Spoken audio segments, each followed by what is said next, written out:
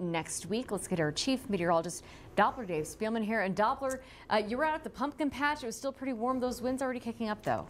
Yeah, they're going to get fierce and get stronger once we make our way into next week. So that's why we issued that first alert. Just want to give you several days now to prepare. I know you got the Halloween decorations up, and this may mean that you have to tidy things up just a little bit as we make our way into next week. So it's going to be Tuesday. Yeah, the winds will crank up. We're going to have some blowing dust and sand as well. It's been very dry out there, so we're going to kick up that dust and sand as well. It's all due to a cold front. This cold front that's going to be moving in here from the west to the east, and that will cool us down, by the way, as well. But notice the winds on our Future Track wind gust tracker. Tuesday morning at 10 o'clock, and we'll be in the breezy category. Then the winds will only get worse as we make our way throughout the day. You're going to notice those gusts upper 30s and even the 40s. So the winds will get quite strong.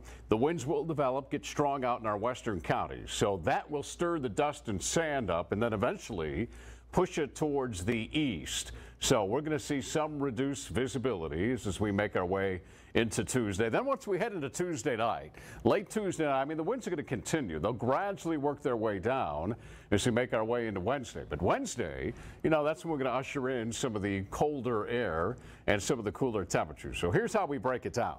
Notice the wind speeds. Peak wind gusts right here at 45. We may have to crank them up a little bit as we make our way through the next several days. I think between, say, 3 o'clock in the afternoon and 7 o'clock, that'll be the prime period where we're going to see some of those gusty winds. And unfortunately, folks on the east side of town will get the brunt of the winds. All right, for the weekend, here it is. And we've got a very warm weekend. I mean, we're going to be looking at record-setting temperatures, especially by early next week. There's your maize forecast. We got La Union maize. And notice temperatures will be hot. We'll have lots of sunshine, have the water, have the sunscreen with you. Up in Mesilla Valley, 85 on Saturday, 88 expected on Sunday. So even you folks in the Las Cruces area, it's going to be very hot. Temperature is going to be running well above the averages for this time of year.